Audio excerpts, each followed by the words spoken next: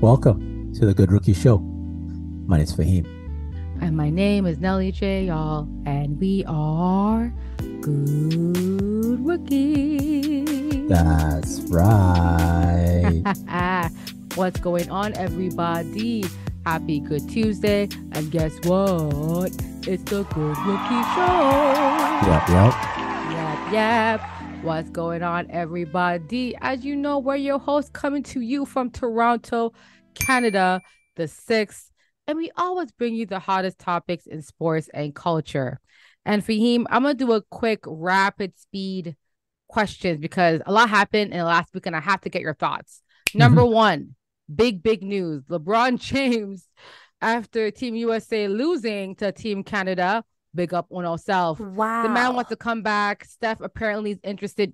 Fahim, what do you think USA, like for LeBron to want to come back to play? Your thoughts on that, first of all?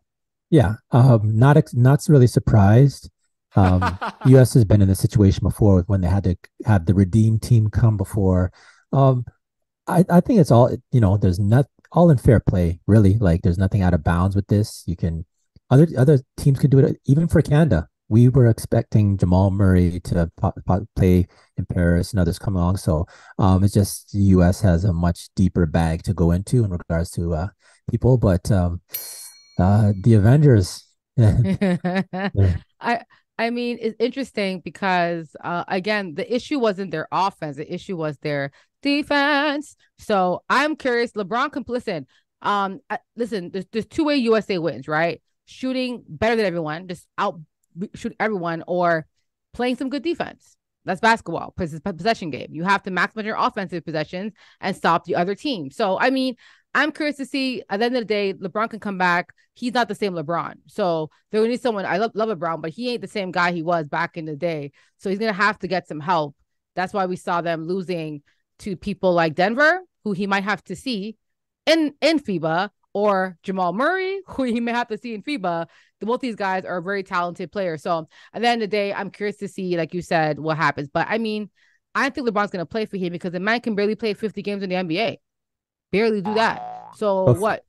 So like y'all going to load manage up until FIBA? Like I'm confused, bro. But anyway, good luck. So with Team USA though, the thing is he's the biggest domino piece, right? Yeah. So when LeBron plays, remember if we're talking LeBron, we're talking Olympics, Paris. Yes. I mean, every NBA player who is American is going to want to be on this team. Agreed. Yeah. So, I mean, I agree. I'd be surprised. Actually, I'll say this. I'd be surprised outside of maybe Anthony Edwards. Is there anyone else that you think after will actually make that? I mean, that's a good question. No. The only person on that team that should come back is Anthony Edwards. Right. That's it. Everyone else, no. Maybe McCall for the wing defense. That's it. But everyone else, no. Actually, Walker Kessler didn't play bad, but he didn't get to play. Like Steve Kerr did not, because Steve Kerr had no clue how to play big man ball. Yeah. And the world plays big man ball. So how about we remove Steve Kerr? How about that? How about we do a coaching change? And like you said, bring back Anthony Edwards. I'm okay with McCall, but honestly, to your point, I don't think anyone should come back. We should bring a whole new team, to be honest. But I do like AE. But Anthony Edwards needs the ball in his hand to be impactful. If he's playing with the big dogs, the ball will not be in his hand. He'll be off the bench. So it was okay with that. That's the question. Yeah, well, I definitely think a LeBron-led team is a meddling team. Agreed. Agreed. No, if LeBron's there, Kevin Durant's going to be there. You know what I mean? So yes, I think his name's going to draw other players to come for sure. I'm just saying LeBron alone is not enough with that current 100%. Roster. They need others to come in and just help them be more dominant, because the USA just wins by dominating the offense, just like really possessions, right? But you got to rebound. They had JaVale McGee in the Olympics last time for a reason, right? So they got to get their big men. So I think 80 might play. So, that's cool. Okay. Next quick question for you, Fahim. In regards to the week one of NFL, right? We saw a lot of teams. We saw a lot of guys get paid, Fahim. And I'm going to list to you all the guys who got paid this past summer. Okay. Burrows, highest paid. Second is Hurts, Lamar Jackson, Jones. Those four salaries, okay? Sorry, Daniel Jones, for those who don't know. So those four styles for him combined for 950 million. Wow. Guess how many touchdowns they had combined for week one? You just listed four QBs, right? Either Yep. 4 or 5. Four Joe of them. Burrows, Lamar Yeah. Jackson, Uh, Jalen Hurts, Daniel Jones. Their combined salary is 950 mil. Fahim, And how many combined TD do you think they had week one? I'm gonna go with 3. One. Wow. So we spoke about this last week, y'all. They about to perform. Week two's coming up. So when this comes out, it'll be week two. But week one has not been the best for a lot of the top paid quarterbacks. And actually a lot of the rookie, like younger quarterbacks, the ones who weren't really on people's radars, played really well. So yeah, let's see what happens week two, guys. But anyway, I want to bring that up. I saw that post by Big Up to Sports Center, and I was like, oh, tough week. Let's see if they can turn it around. It's really early though. It's football. It's really early. Yeah. Actually, prayers up for Aaron Rodgers. Especially Yes. Aaron Rodgers' injury happened. I guess first drive of his first game. Aaron Rodgers he's older, so I guess he's got the talent, but I don't know if he can really afford to just sit out a year. You know what I'm saying? Like every year seems to be that window's kind of closing. Yeah. But what do you think? Do you think next year he'll be back, or what's your thoughts? No, he says he got his surgery is done. He's doing well. I took a picture today, so he's doing well. Great surgery, successful. He wants to come back. I mean, if you know Aaron Rodgers, he's a competitor. He's a competitor. So unless the Jets bench him, he's not. I mean, Fahim, they paid too much money for this guy, right? They're not going to not try to get something out of it. So, and he's still a very attractive piece where players are going to want to come to the New York Jets to play. He's going to help them sell tickets. You know what I mean? So, like money wise, whatever. Like I think they're going to play. Now, is he going to be successful next year?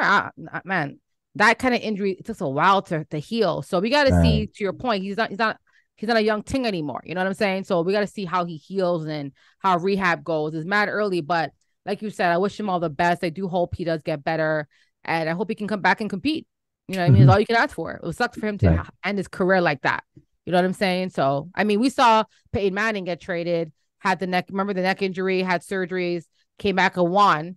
So, we got to see what happens here. You know what I mean? Aaron can write his own story and write a redemption story. So, and that team is mad good. They won without him. So clearly he has a really good team surrounding him. So if I'm Aaron, I'm actually pretty positive knowing that my team won without me. If that was the Green Bay Packers, they weren't going to win. That team wasn't good enough, respectfully. So, yeah. So the NBA Board of Governors, they've just approved a stricter resting policy. Something that's been on probably for like the last maybe even before Kawhi's load management. It's always been a thing in regards to resting, right? So this approved that they have stricter rules that's going to punish teams for that sit players for a national televised game, an in-season tournament, a game, or rest multiple all-stars at one time. So for those 3 scenarios, there will be some kind of punishment if you do break those. I'll repeat them again. National television, so a nationally televised game, in-season tournament game, and also resting multiple all-stars at once. Nelly J. Man, Fahim, it was bound to happen. Okay. Like they have abused the load managing. I get it, guys. We get it. Other teams have done it before. The Spurs started it. Toronto had to do it because, man, he was out for a whole year. We're not going to make the man come back and play every game. It was a necessity. Fahim, load management is a necessity.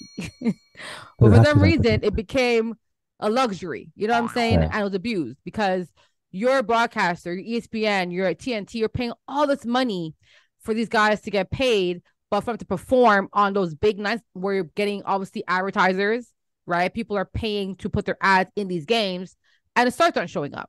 They're taking a rest. One of the games for him that I will never forget was when Fahim, we know that big men don't last. Embiid and Jokic, right? Embiid and Jokic play twice a year. You're telling me Embiid, I'm sorry, you couldn't play that one game in Denver? You know what I'm saying? You are the face of your franchise. People are paying money to watch you and Jokic, the two top centers in the league, go back and forth, and you're resting.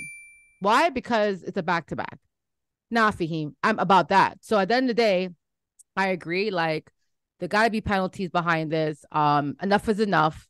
I like that they're adding like the if you want to win any type of end of the season award, you have to have 65 games. Should be 70, but 65 is okay. And now they're adding this. This is now saying, okay, y'all are getting paid now. You're getting enough money. Play basketball.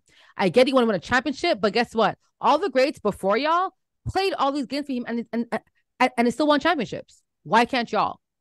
And for him, I think the extra resting could be causing injuries as well. They talk about how, like, if your body's really active, it actually helps your body to perform better overall. But if you're resting every other time, it actually weakens your body, right? So at the end of the day, Fahim, you're load managing, but Fahim, we've seen the most injuries since, the last 4 or 5 years. Yeah, it could have been COVID.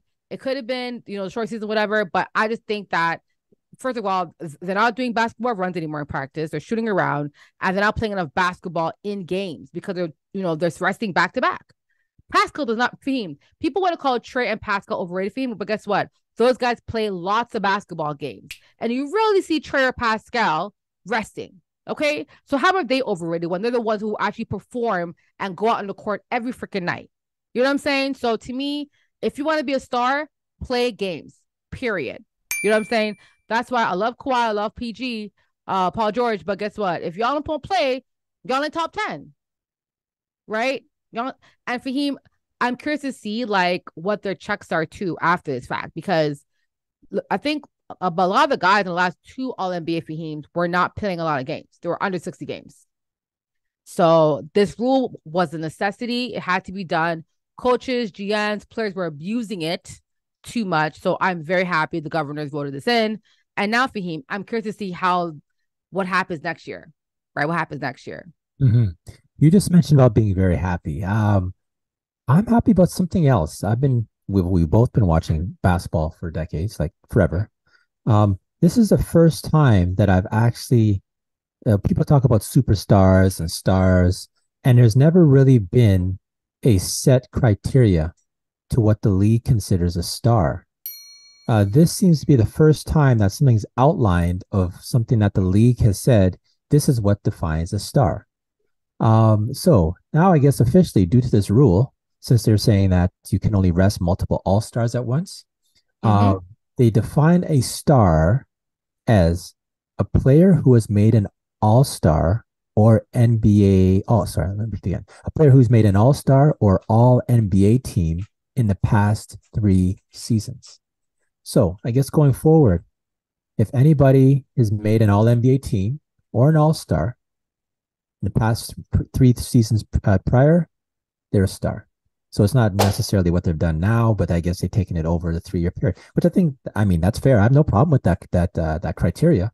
But at least now we have something concrete that we can say, this is what the NBA sees as a star. Interesting. Yeah, no, and I think that's fair because, they're saying a star, right? A star means for him. We've seen the NBA broadcasting, the national, like the list, what teams, what games are going to be showing. All those teams have like superstars or stars that fans enjoy, right? Or the NBA deemed as stars, right? As a broadcaster or the channel or whatever, I'm paying y'all millions of dollars for him to get exclusive rights to show that game on my channel. Are you going to tell me that you're starting this rest because they're tired? They had a back-to-back? Nah, star. I think, the governors saw their pocket. You know what? We can't afford to lose this money, right? We can't afford to lose it. And I think it's the right play. But to your point, it is the first time to define a star. I think anything NBA All-Star is a star, and the All NBA player is a star. That to me is correct, right? Superstars are a different realm, but I think if you're NBA All-Star, if you're an All NBA player, yeah, all defensive player. Maybe not all defensive players. I don't think every all defensive players are stars to me, but I do think all NBA players are stars. If you're in that team, you're a star of this league. You're a top 50 for sure. Yeah. And Fred VanVleet, ironically, I'd never I would never consider him a star, Mm-hmm. but I guess he's a star. I guess till next year he has a star tag. He was an all-star 2 years ago. So that makes him a star, which is interesting. I'm not mad at it. It's just not like it's good to see. I guess after next year we can reevaluate that if he doesn't make it again, and then after 3 seasons, then you're no longer a star if you haven't done it. But that's interesting that they go back 3 years and give that tag to anyone over the 3 years. So we'll see. We'll see. Yeah, yeah, I agree. I Um, agree. Nelly J, let's go to for the culture. For the culture, we like to highlight individuals for the culture. And today, we like to highlight a really cool initiative. I am a fan of it. I think it's really dope. So I want to kind of shine some light on it, Fahim. Cole-Anthony, he's a Orlando Magic guard, right? Comes off the bench, hungry. His dad played basketball too. So big up to Cole-Anthony. Him and his mom launched a new youth sports app to really help parents and provide them some resources in helping their kids, if this is their goal, to become an NBA professional basketball player. This is something where, his mom, just so you guys know, Crystal McCrary McGuire, she's actually a New York Times best-selling author, a filmmaker, media professional. And she even had a documentary called Little Ballers for Nickelodeon that she directed as well, that she created as well. So it's youth focused for him. Sports app is called GameUp, and it's launching this month, September. And essentially, the whole goal, and big up to blackenterprise.com, as they quoted here, the whole goal of it is to help parents and their kids embark on their sport development skills and helps youth sports evolve. So they're going to lead the charge in helping families give them support towards their goals. Because again, like if your kids want to pursue basketball or as that kind of sport, there are things you have to know, right? And if you look up to different resources out there, either you find the right group to network with and learn from them, but technology is the future, right? So having an app, I think that's going to host a range of giving them teams, database of programs, right? Trainers, right? Clients. It's going to give them a whole bunch of things. I think that'd be really great. So I think it's pretty cool. It's going to have some AI technology as well. But Fahim, I wanted to give us some shout out because I think it's really great seeing basketball players really want to give back to the youth, but also want to give back to basketball, right? My only pushback on this entire app is that not Fahim, make it to the NBA is so tough. Okay. It's not for everybody. Not everyone can handle the NBA. And for him, we're seeing it now with people like Ben Simmons, mental health. It's not for everyone. But I do like the fact that, it's a goal. Why not shoot for it? And if not, at least you can get, as parents, you can get resources available to you to help that. But I love the fact that he's combining technology, giving, parents that type of, access to items and trainers and things that they probably wouldn't get access to, right? So I think it's really dope, and that's why I wanted to highlight Cole-Anthony and his mom, McCrary McGuire, McCrary, my gosh, McCrary McGuire, and highlight them for the culture. So yeah, Fahim, what's your thoughts on this? Any feedback? You got it. So I do have a question. Is it just only for basketball, or is it something that because it looks like they might be looking to roll this out to beyond basketball to other sports also? Yeah, so right now it's basketball only.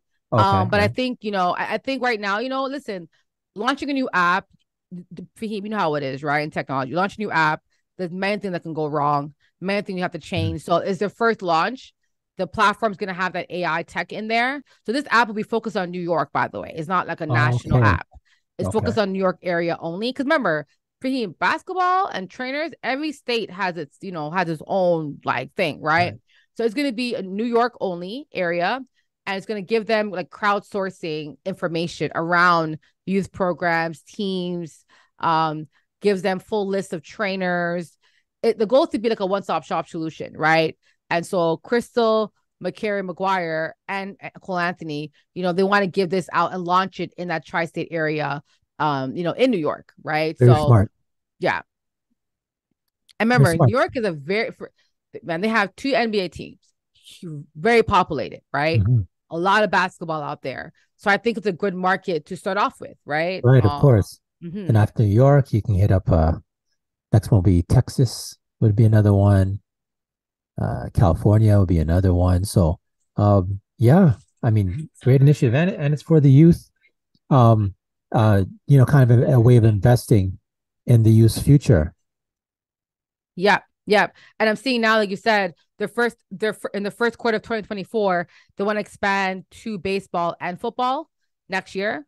So that's the goal. But so that's the goal to expand it, but still be for the New York area though. Mm-hmm. I think they probably want to focus on New York. Mm-hmm. It makes sense, right? Especially if you're comfortable in that market, like the market very well. Why not leverage that in New York? And then, of course, if that goes well in New York, you can copy paste and, like you said, try Right. in other areas. But yeah, they're going to keep Well, it in New York area, tri-state, and tri-state area, of course. And then, of course, I think the tri-state area is New York, New Jersey, and man, us Canadians. What's the tri-state area in the States? I'm gonna go I, New I York, think New Jersey, it's and Philly because they're all kind of connected somewhere. I think oh, typically. I did my No, Google. So tri-state or area. what is it? Oh, hold up. Tri-state New area. York, New Oh Jersey, man. and New York, New Jersey, Pennsylvania. My bad. New York, Pennsylvania. Connecticut, and New Jersey. That's a tri-state Oh, area. Hold on. New York, Connecticut, New Connecticut Jersey. and New Okay, Jersey. Oh, it's the other side, not Yeah, the yeah. Pennsylvania side. So Okay, New I got York, you. Okay, Connecticut, cool. and New Jersey. That's There our you go. geographical quiz today. Tri-state area. No clue where that was, but yeah, those three states. So that's pretty cool. And those three states have a big lot of basketball in those three states. So Yeah, yeah, yeah, for sure. Shout out to karl-anthony big on up to this one. y'all. Congrats. Think Mhm. it's great. And I think it gives parents easy access, right? I mean, imagine you're a parent, you like basketball. What do I do? Where do I go to get you guys to get you or figure out what to do in this sense, right? I can ask the coach, but what if I wanted to go to an app, research people, and do it myself? Ooh, shoot, I got both options now. So, Mhm. Nice. yep. Nice. All right. So Nelly J, let's go ahead and close this out with our last. That's absurd. That's absurd. Fahim, bro, what was absurd this week? What was absurd? Coach Jay Novell coaches Colorado State. He's about to engage in a rivalry with University of Colorado's Coach Prime. And he had made a comment about Coach Prime's attire, to which Coach Prime said he's going to take it personal. And But hold up, please tell the folks what he said though. okay, That's because what's absurd is what he said, not what Coach Prime said, but what he said is absurd. You got it. all right. He said, quote, "When I talk to grown-ups, I take my hat and my glasses off. That's what my mother taught me." Absurd. Absurd. Like Fahim, I don't know about this college football season, but people are calling it a storyline. It can't be because this is too good. Like if I'm an NCAA football person, I'm like, yes, talker. But at the end of the day, Fahim, I think coaches are really upset with Deion, jealous. This guy's getting everyone at his games. He's getting celebrities. He's getting TV shows. I mean, but it's Deion. Like, it's prime time, baby. Like, why are we surprised? You know what I'm saying? I wasn't shocked. I thought Deion can really take what he did in Jackson State and create. Because remember, it's him. He's the vibe. He's the culture, right? And I didn't think that he would have any issues building a new program from scratch. Like he's magnetic. But bro, why do you care what a next man is wearing? Why is that your business? How about you focus on the game you're playing? How about you focus on trying to beat them and not focus on, oh, first of all, his glasses on or off, why does that bother you? Fahim, it's so absurd. It's so petty. The video of Deion talking to his teammates and said he had to make it personal. Like, bro, have you not noticed that you make it personal with these guys? They're going to come for you. So Fahim, I cannot wait to watch this game. Now, when this comes out, Fahim, the game would have already occurred. But I think it's so absurd. As a coach, you're going to come at Deion and talk about, I take my hat and glasses off when I talk to grown-ups. Like, shut your ass. Go ahead, Fahim. Win or loss, it's completely absurd what he said. Especially now, we have to admit those. You said you're going to watch the game. It's going to be on my radar. We're talking about a rivalry of University of Colorado versus Colorado Colorado State. State University. Mm-hmm. I don't think in the history of mankind has anyone outside of maybe Colorado care about this rivalry. But this little comment here has got the fringe people who maybe aren't following as much. There's a story behind it. So it's absurd, but I'm also wondering if it could be a little bit of gamesmanship to actually hype up the game. For instance, in boxing, you have two boxers, you have the weigh-in, you have the press conference, and you maybe talk a little trash, maybe push here and there to kind of build up for the fight. This comment, even though it's way off base, I wonder if it was kind of planned to hype up the game. What you got on the way out, Nelly J? Yeah, I don't think it was, but No? even last week for him, week 2, that other coach also came at Deion. So this is a trend. Like when I said they're jealous, coaches are jealous. Deion, Fahim, guess which team has the most, like, whose tickets are more valued right now in college football? The average ticket to watch Deion Sanders' team play is $517. That's more than Ohio State. Like Fahim, Wow. his team, Fahim, Deion has brought an entire money line to one school in Colorado. Like the Buffaloes, you know what I'm saying? Like for him, this guy brought so much money into this school, to this program for him after 2 games. For him, they hurt. So yes, it's been a trend. Week 2 coach spoke some crap. Week 3 coach talking some crap. All they're doing is putting wood in the fire. So Deion, blaze the place, blaze it down. Yes, blaze it, please. Yep. I'll be watching him, and I've watched the last 2 weeks. I've not missed a single game. Okay, nice. A single game, and I don't even care about this team, but I'm watching. Hello, it's Deion Sanders. It's prime time. Right. I'm tuned in. Damn it, I'm tuned in. Nice. All right, Nelly J, let's put this episode in the books.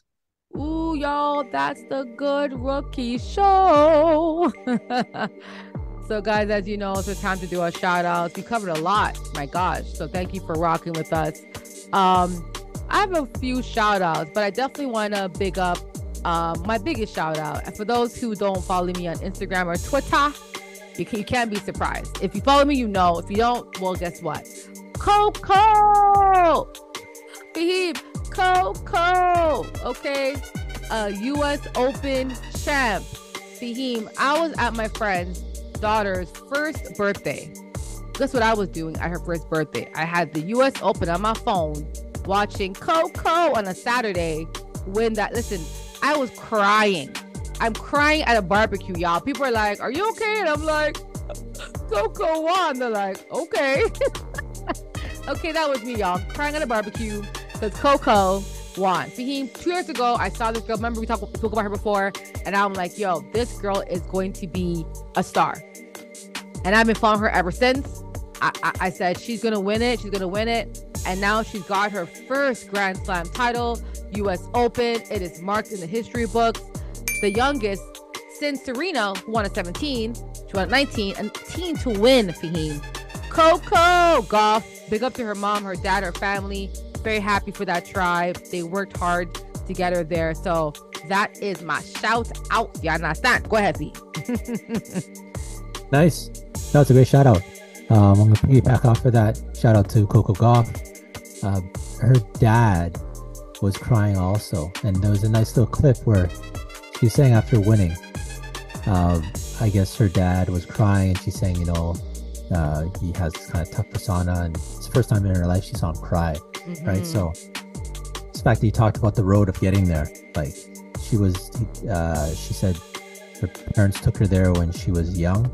Yeah, as a kid. Watched Venus and Serena play at the U.S. Open to think how many years later she's a champion in the same spot with her parents there. That must have been such a powerful moment for the family. So shout out to Coco Gauff. I'll piggyback off your shout out. Awesome. Big up to you, Coco. All right, Nelly J, let's put this episode in the books. Y'all, that was the Good Rookie Show. So, y'all, if you had a good time, enjoyed yourself, please like and subscribe. And don't forget to tell a friend. We're on all platforms. If you're looking for us, you know what it is. It's Good Rookie Show. No, we out. Peace.